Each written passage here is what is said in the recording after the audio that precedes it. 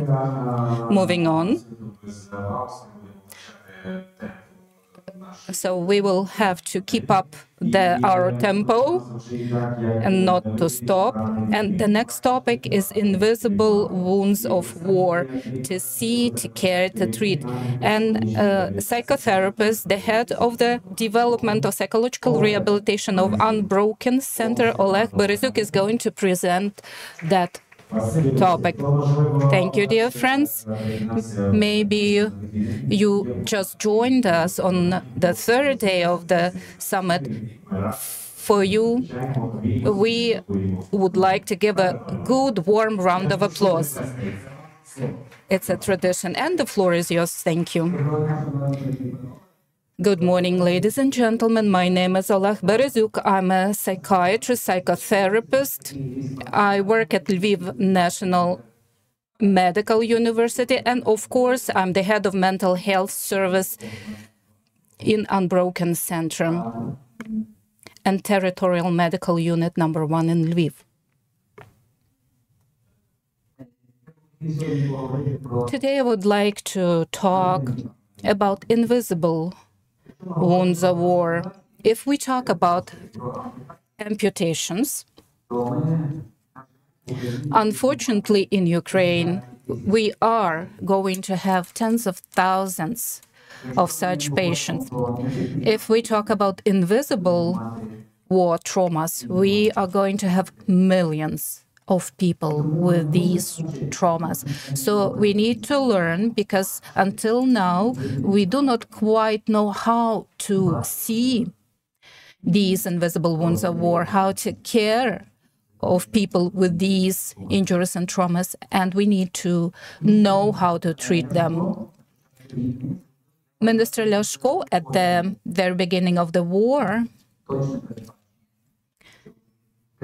made a kind of prognosis, and I think it was very accurate, that around 15 million Ukrainians will need psychological support, and 3 to 4 million will require quite serious medical treatment. So that was in the very beginning of the war. So the Gradus research tells us that 72% of Ukrainians feel stressed.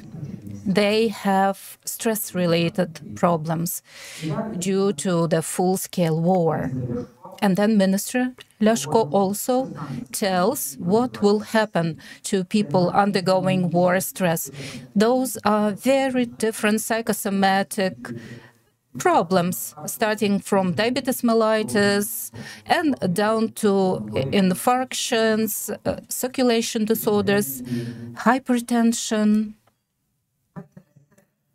PTSD, if not seen and treated, will lead to even more psychological and psychiatric disorder. Also can lead to alcohol, drug abuse, suicidal attempts, and suicidal behaviors. In the very beginning of the war, I had a talk with a colonel of American Army, a surgeon, who used to tell me, Oleg, you need to take care of men after war, because we have a story and the experience from the US when after the Vietnam War, we lost much more men after the war than during the war due to stress and PTSD and other stress-related disorders. So 3 invisible wounds of war: somatic disorders due to war stress. So you might tell, we can see them, why you're telling they're invisible, but it's really very often that these disorders are not perceived as war-related, that are related to psychological war trauma. So they are perceived as trivial problems, but they need to be treated differently. The next war trauma, unseen, but that is there, is post-traumatic stress disorders. We'll be talking more about that. And number 3, another one, almost not discussed, not mentioned. Well, concussions, TBI with TBIs, or we call them concussion or commotion trauma. Concussion So when we have tens of thousands of amputations, so there'll be hundreds of thousands of concussions. And speaking about PTSD and other mental disorders related to war, will be millions. So what do we pay attention, first of all? Something that we see, that is visible, but it's mandatory for us to learn to see what is not seen, what is invisible. Otherwise, we will lose control and we will not be able to help people. So all the healthcare workers need to be at least half a centimeter ahead. It's not easy. And also we had a small study. We don't have time to do that, to do studies, but we really need to do that. And we ask our partners to help us with the studies, with the trials. But we had one small trial. It was a questionnaire, and it was a questionnaire for 100 military servicemen. Among them, there were only those who had just PTSD without injury. But we didn't differentiate at that time concussions. At that time, for us, it was invisible, but PTSD with concussion and PTSD without concussion is a totally different thing. So, and approach is different. And all the military servicemen who came to our hospital were wounded. So among all the hospital patients who came as wounded, we had 28.8% of patients who had PTSD. And actually, it's the same figures that we see from the NATO studies, that out of all people who come back from the battlefield, around 30% develop PTSD. And of course, post-traumatic stress disorder was seen in psychiatric patients and who were treated in a psychiatric unit and who came with a psychiatric diagnosis. Very briefly,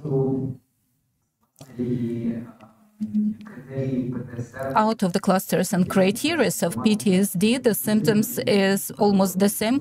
It's 40% of intrusive pathology,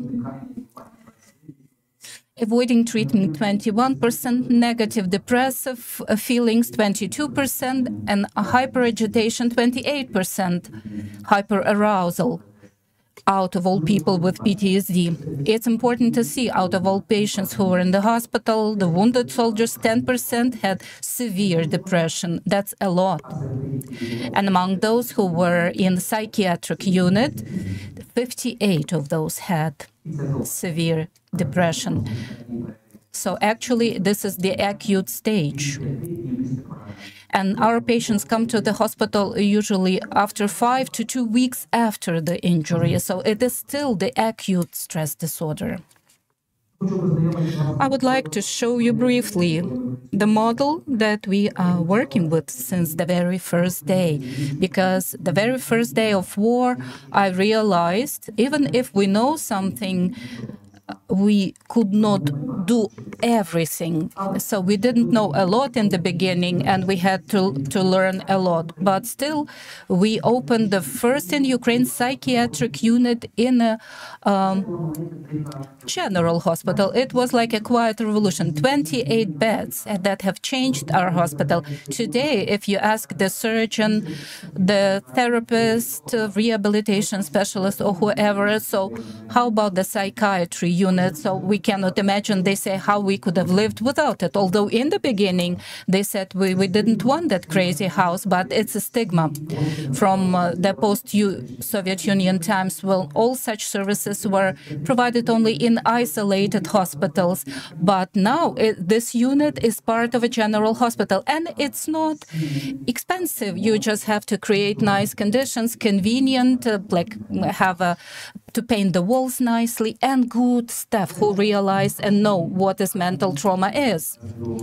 And in May 22, we opened the outpatient center of psychological, psychotherapeutic, psychiatric care to patients. How did that happen? We had a dream, but we didn't have the resources for that. And then the IT specialist started to work with us, and IT people came to us and they said, we want to invest in your hospital, we want to help people. And we asked what kind of specialty you are interested in, and they said mental health. So we supported that desire of the IT people, and we created this outpatient center, mental health outpatient center, serving thousands and thousands of patients, military people, their family, and civil population as well. So we treat them. So we also take civil people who have problems. They come to our center and they pay for themselves according to National Health Service of Ukraine, and psychotherapeutic service is a paid service. And so these people are not IDPs or something. So they're just civil people. They pay according to the menu, so to say. So we treat military people as well who have received their injuries at war, and it's free of charge for them and for their families. And the hospital helps us to pay for them. The hospital gives money for that. A little portion is taken from the National Health Care Service of Ukraine, but we have to revise the psychiatric benefit package. And the huge part, the biggest part, we receive from donors like Canadian Red Cross in particular, because together with us, they've created a unique program, to give salaries to people who have suffered due to war and who work in our center. We are very thankful to them for that, and this mechanism could work in other hospitals as well. This is a very important thing. We have several groups that we have to approach differently. PTSD in military and civilians, not wounded. It's one of the groups. PTSD in children is a totally different group. Not many people know how to serve, take care of that group. We learn how to do that. PTSD in people with wounds, bodily wounds. I need to tell you an important thing. People who have lost their limbs, and we see them and we help them, they have very good compensatory mechanisms. They have a desire to rehabilitate, to overcome their deficits. At the very beginning, they have low level of anxiety, depression, and PTSD because they're very motivated. People who have thoracoabdominal injury or TBI have a high level of PTSD and high anxiety and depression level, and we need to pay attention to them in the very beginning. Although we don't see them, it's not visible.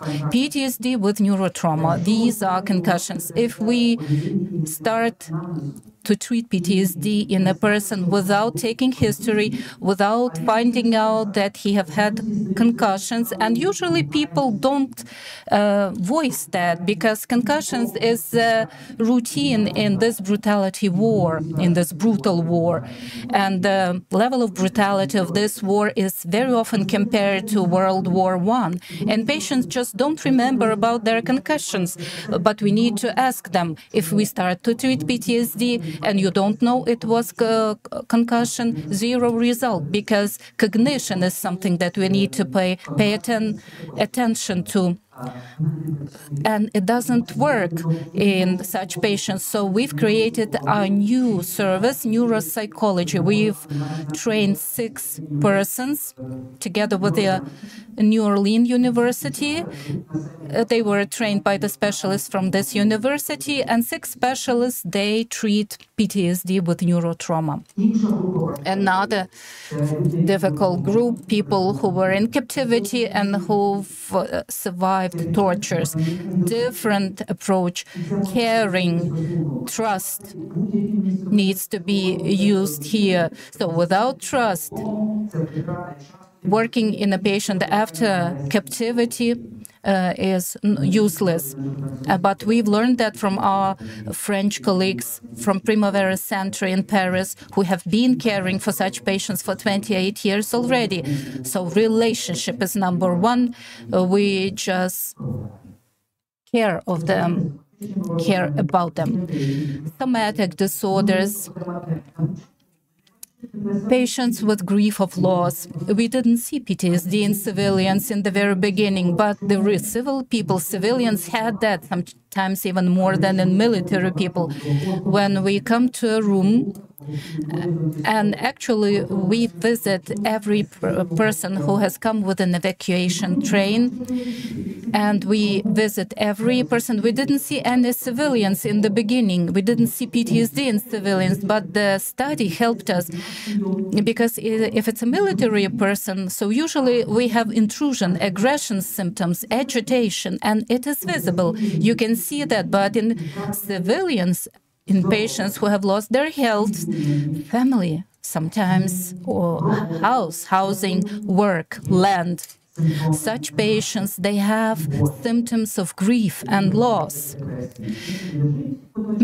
manifested by depression. So that person's just lying in the corner of the room and not wanting to anyone taking care of him and paying attention to him. Also, PTSD in family members is another group. We also noticed recently women who are taking care of their wounded husbands. They're very much motivated to help husbands, but they don't see their own PTSD. So we started to provide group therapies for PTSD in women, in wives, and of course, PTSD in health service providers. So 2/3 of our workers, as we noticed, had acute infectious respiratory diseases this spring. It never happened before that so many people got sick at the same time. And by the way, the hygiene is okay in our hospital, so we're not spending too much resources to help those who help others, and that's our mistake. We need to help ourselves. Our model is very simple. So it's a pharmacotherapy, up to 30% of support. Even the protocols that we read about, SSRIs, do not help the way we wanted to help. And if we have doctors that are not prescribing that or prescribing that, still we don't see the best results. But what is the most important, and the rest 40 to 60 to 70% is psychotherapy. What kind of psychotherapy? Cognitive behavioral therapy, of course, CBT, and prolonged exposure therapy. Each psychologist and psychotherapist that works in our hospital needs to know how to use this simple instrument in PTSD. 5 to 7 sessions, correct interventions. It takes about gets rid away of 90% of symptoms, PTSD. Also, it's EMDR therapy. You know about that therapy. It's a wonderful therapy for people who avoid being treated, but it unites, so to say, the head and the body. Each psychology of our center needs to know stabilization techniques, including EMDR technique. Everyone needs to know that. Body-oriented therapy, Ms. Irina has mentioned that today. So what's the evidence-based? So we learned it from our French colleagues, Prima Levia. Thanks to that therapy, after we have established trust and care, we come to our patients who came after being tortured and who were in captivity, because it's a tragedy for them. Because the injury and wound of torture is invisible and unspeakable horror. And art therapy. Art therapy is a therapeutic CT or MRI, that's what we call it. And when I'm in a dead corner working with a patient, I come to the art therapist and I ask, please show me his or her pictures. and I find the way. It's not something like, it's not just a play or a game. Art therapy is powerful too. Our therapist, who is the art therapist, has been studying for 6 years plus 4 additional, so it's not an easy thing to learn. And instrumental therapy, we love it. VR, transcranial magnetic stimulation, slow shift vibration therapy. Of course, they're very helpful, very instrumental. Some of them have the evidence base, like, for example, transcranial magnetic stimulation. It's allowed, the protocol is there for resilient or resistant depression. We use that to treat such patients with success. But we've seen, as well as our American colleagues, that it is helpful for patients with PTSD with organic disorder. And sometimes the patients who have speech problems during after the 30 or 40 sessions, they start to speak normally.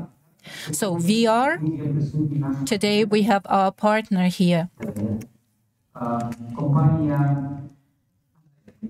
So please remind me, a speech company. By our order, they have developed a method that helps to optimize the time of MDR. We call it bubbles. And patients love it because patients love everything that it's nice and cute, but helpful at the same time. And hopefully we will have our further cooperation, and hopefully that we will have our research done together. The main factors is the teamwork. One person is helpless. So clinical rounds every week to see patients who come to the hospital, who are admitted. And everyone goes there because every one of the team needs to see 2.5 hours. Also, on our way, we look at our patients who has been there for some time. Clinical consultation of complex cases every Tuesday, like intern or resident or psychotherapist are preparing a case to discuss, and when we all discuss it together. Clinical supervision, intervention in group setting every week, Tuesday, and once a month for leading therapist group. It's useful not for diagnosis and treatment. It's also for the therapist himself, because we help others. Also, we need to help ourselves. And surely training. We were trained by the French colleagues, and actually in France, but they have to have publications in the scientific journals. That's a part of the contract, and it's a part of the effort to make sure their work is known to others, and also this prevents secondary PTSD. Well, that's what has been proven by the modern science, and we keep learning from that as well. So these are the partners we are learning from.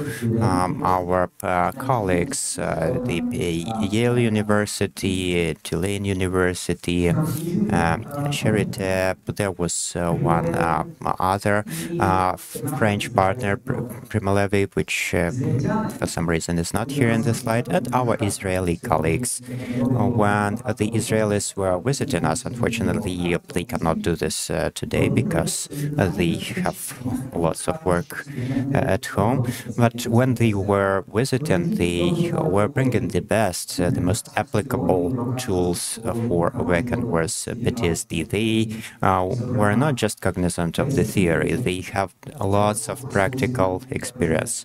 So basic PH, search for resources for the patient, and the physical therapy, and lots of things they have developed to support patients with PTSD. These are our other partners, Lviv IT cluster and the Canadian Red Cross. We keep searching for more resources. The government is indeed doing its best, but we are encouraging government to spend more money on the military equipment, and we need to do our part of the work. We need to build these partnerships for the decades ahead. We are taking care for the prosthetics, and we want to make sure that these people actually live great lives in the broader context. And that's the reality we have to deal with. We want to share this experience that we have amassed over this year and a half. We want every regional or city hospital in Ukraine to have a small psychiatric unit or a mental health center, and they will live happily ever after. We will not cope with everything on our own, because we have two challenges. One challenge is the number of patients, and the minister has warned us there can be over 1 million patients, and also the brutality of trauma that triggers terrible reactions of our psyche and organic reactions as well. So accessibility should be much higher. Just one well-established center is not enough. There should be a couple of such centers in every region of Ukraine. And we are currently in touch with other places. In the districts of Lviv region, we have already launched 5 or 6 such small mental health centers. When people are discharged from the hospital, they have received medical care, they can keep on using those mental health centers to support their mental health. This was a brief presentation of our experience. And this was Oleg Berezyuk. Thank you so much. So, we will surely use this opportunity for a brief Q&A. Let this be brief questions and brief answers. If you have any questions, I'm looking at Irina Zaslavets. Yes, surely you have lots of questions to discuss between you. You will have some time. And yeah, do we have any questions? Thank you. So, round of applause for this.